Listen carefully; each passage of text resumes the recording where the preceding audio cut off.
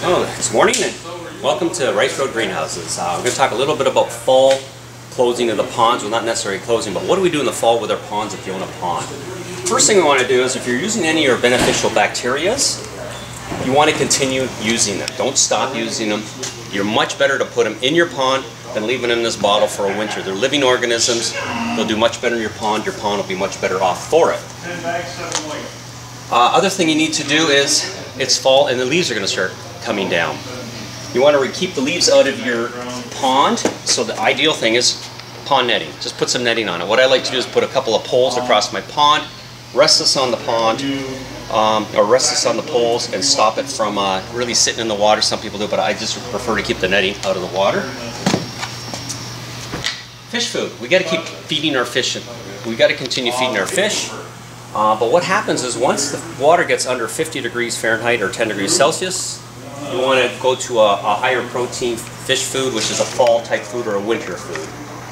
Okay. The reason you want to do that is this will help build up immunities, and in the spring when the immunities are weak and the pathogens are strong, you run into some fish problems like ick and other diseases. So give them a good protein diet going in once the water gets cool.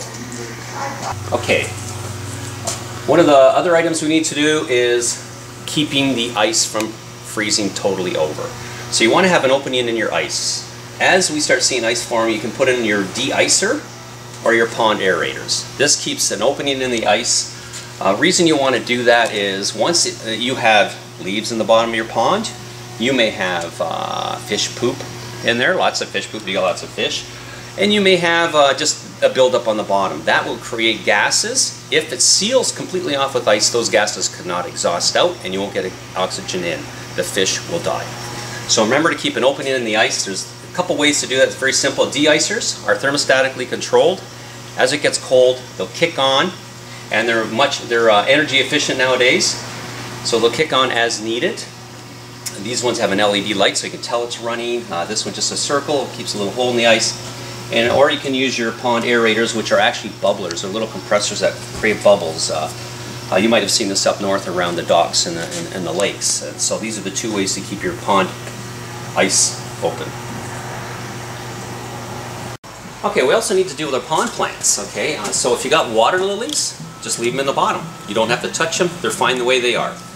If you have something like a canna or callas or anything like that that are not really winter hardy, something like that you can take off, and it needs to be brought in and cared for. So you can cut it off, store it, dry it up, just like a regular canna or a calla. But many of your perennial pond plants, I like to take mine out and I'll store them in my garden and I'll throw some mulch over them, or leaves, whatever, just to protect them for the winter. That's once you've had a couple frosts. Once spring comes and you're back in your yard working, unearth them, put them right back into the pond. It's that simple.